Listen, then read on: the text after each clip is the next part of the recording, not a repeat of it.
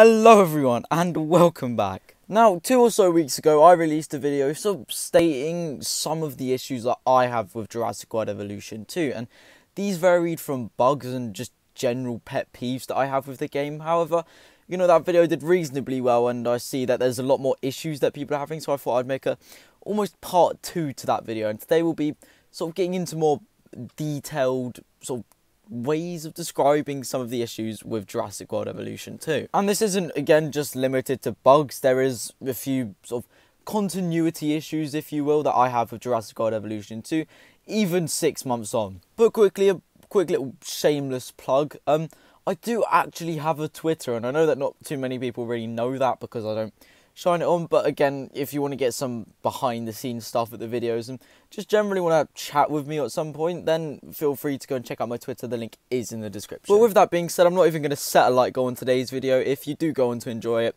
make sure you do like, because, you know, it takes 3 seconds, if that, and it does support me massively, and, you know, the more the merrier.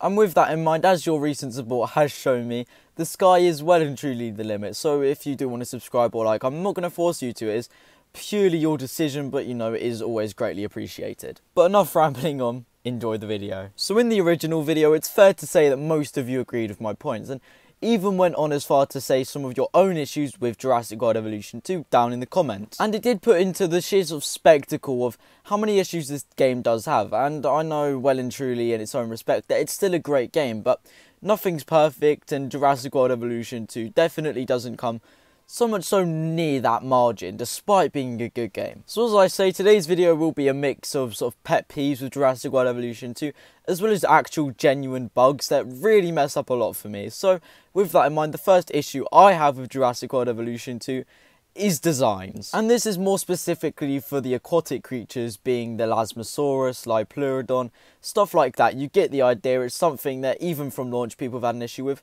And fair enough, it's not something Frontier can really change, but then again, you could argue that these shouldn't have really been the designs that were put in place in, well, the first place. And as a matter of fact, I do actually want to highlight the Elasmosaurus and Liopleurodon in this. Generally speaking, in terms of designs, they are where I have the biggest issues. And to firstly begin with the Elasmosaurus, I feel like that it's just so needlessly detailed in terms of like the armor plating and the spikes. I don't really know why Frontier have a tendency to do that with dinosaurs and generally just creatures. They just, if you can't think of something, they just chuck spikes on it, and I don't get why. The only valid reason, and I'd argue that this isn't even justifiable, is down to the fact that the Plesiosaurus and Attenborosaurus, as well as sort of the Elasmosaurus minus the armor plating, would all be, in their own respect, very similar aquatics, and I guess that Frontier wanted to try and avoid that with the Elasmosaurus, but it just hasn't really clicked for me.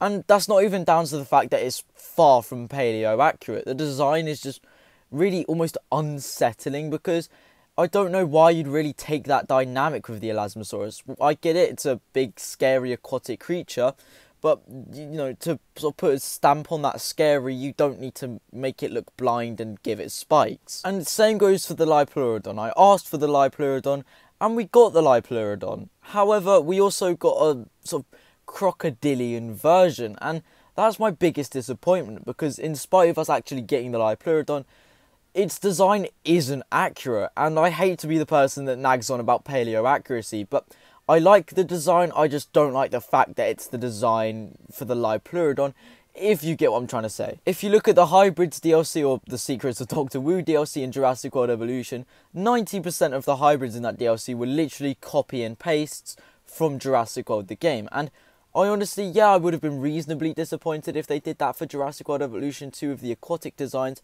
However, I'd much prefer we get these sort of more accurate designs to what the creatures actually were, instead of these armoured, crocodilian, spiky, well, messes. And that does conclude my sort of pet peeve number 1, and moving on to a more common issue that has only recently really come into the spotlight, and that is the old gen crashing issue. An issue that I myself am beyond prone to, and it's extremely irritating. So as far as I'm aware, this issue isn't actually on new gen, so your PS5, your Xbox Ones, or PC. However, on old gen, whenever you spend or put too much detail into a park, or even just randomly, sometimes your console just crashes. So, you know, I don't know the exact reason for this. I don't know if it is just spontaneous crashing, or if there is actually a reason, such as reaching the species cap, or generally just too much detail into a park.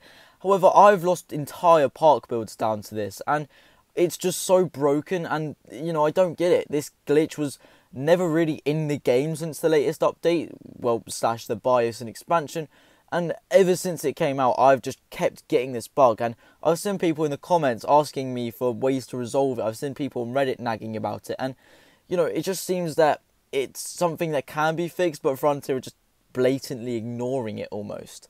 So again, I don't have a fix for this. The only real thing I can sort of recommend to you if you are facing this issue is try not to make your parks as expansive as possible, because you may well be at risk of losing them. And moving over to both old gen and new gen issue, and that is basically your dinosaurs, quite frankly, freezing. And I can't really put much of a stamp on that or put an emphasis on it. It is quite literally sometimes when your dinosaurs are coming out of the hatchery or have just been healed and are flying about, they literally just stop whatever they're doing, and that animation is sort of stuck in a trance where they can't move. You know, they are still considered dinosaurs. They'll still need to drink and eat, but they can't and just die on the spot. However, when they die, they are still stuck in this exact same position, and I have unfortunately lost the DLC Dino Only Park as a result of this. And there was a sort of lesser issue than this back when the game launched, where when you released Aquatics, and I think it was just the Attenborosaurus, I believe, when you released it, it wouldn't actually go out of the lagoon hatchery. It would just stay put, and it would swim about in that little area, so it wasn't even frozen. However, it does look as if this glitch has made an unfortunate return, this time in a much more memorable fashion, where it actually basically just freezes our dinosaurs and eats them off until they die. And moving on to the last issue that I want to confer with you in today's video is pterosaurs don't walk. Okay, so fair enough, this isn't actually an issue as much as, again, similar to the design faulty I had, as much as a pet peeve. However, I've seen so many people commenting and just telling me, why don't pterosaurs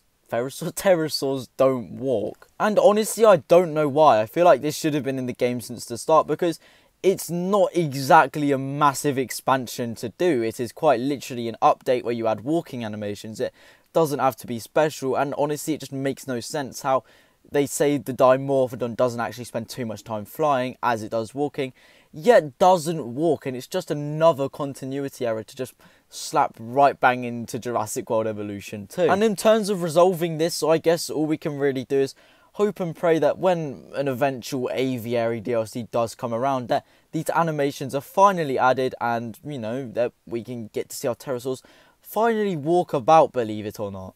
However, that does wrap up some more issues I have with Jurassic World Evolution 2. If you do want to see a part 3, let me know some suggestions you have down in the comments for a chance to have your issue featured in a video. Once again, thanks for all the recent support. Make sure to check out my Twitter, link in description. And this has been Celino. Thanks for watching, and I do hope to catch you in the next one.